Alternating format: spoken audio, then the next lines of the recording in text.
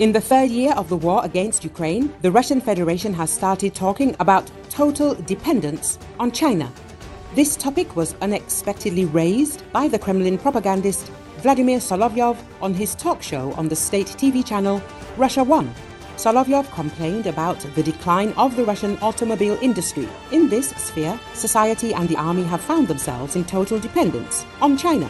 And look at what the fighters of the Russian armed forces drive. What? Russian-made cars? You have to be a great patriot to drive a UAZ Patriot, because it costs a fortune, breaks down all the time, and the spare parts are crazy. That's why the guys drive Chinese ones. But now they need motorcycles. Russian ones?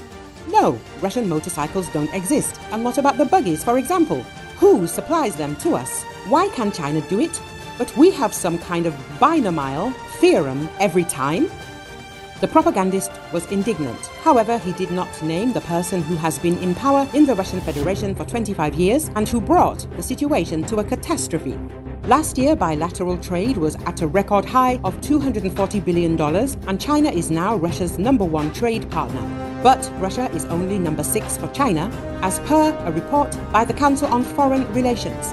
Russia has also increased its international trade in rubles, and the yuan's share in the import side has risen from 5% to 20 to 25% since the start of the full-scale invasion of Ukraine, noted Rybakova in a December paper she co-authored for the Center for a New American Security. The share of yuan in the domestic market has also increased from less than 1% pre-February 2022 to more than 30% now, the paper noted. While they were pushed together by sanctions, the fact is that Russia needs China more, said Rybakova, firstly as a buyer of its oil, especially as sanctions have curtailed its market, and also as a supplier of military components. About 70% to 90% of components in the Russian military is Western-made, said Rybakova, explaining that China produces these parts for Western clients and manufacturers ship them to Russia, a process that offers deniability for the West. Russia will want to do everything it can to keep China close, especially as it is facing the very real threat of global isolation, particularly from more consequential powers. Michael Kugelman, the director of the South Asia Institute at the Wilson Center, told Al Jazeera.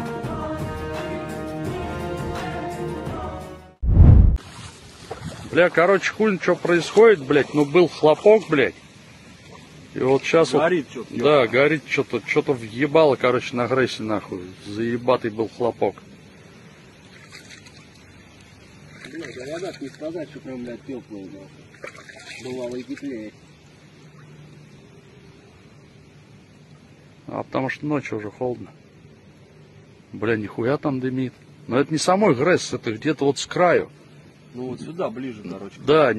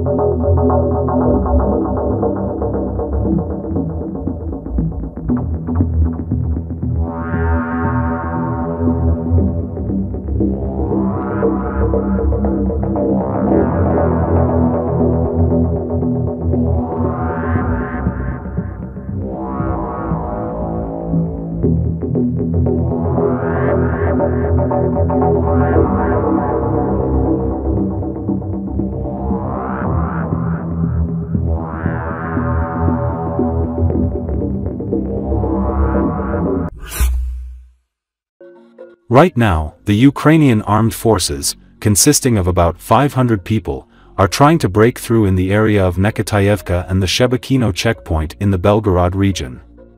The Ukrainian armed forces are trying to break through the border of the Belgorod region. The situation is difficult but under control, Governor Vyacheslav Gladkov said.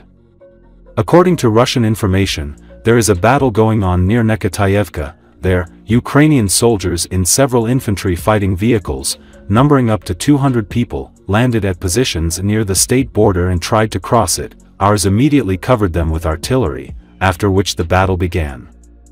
At the same time, about 300 Ukrainian armed forces soldiers went to the Shebekino checkpoint. There is a battle going on there now. Our border guards fought back, then helicopters arrived and fired at the enemy group. Today is exactly 3 weeks since the Ukrainian soldiers invaded the Kursk region.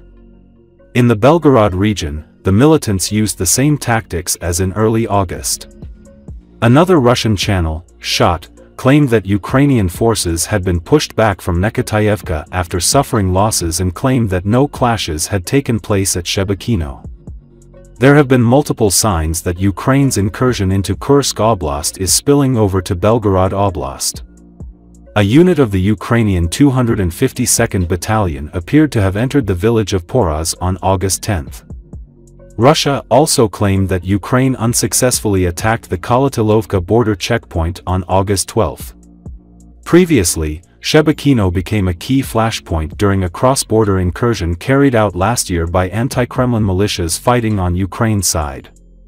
Belgorod Oblast is lodged between Russia's Kursk and Voronezh regions and borders Ukraine's Sumy, Kharkiv, and Luhansk oblasts.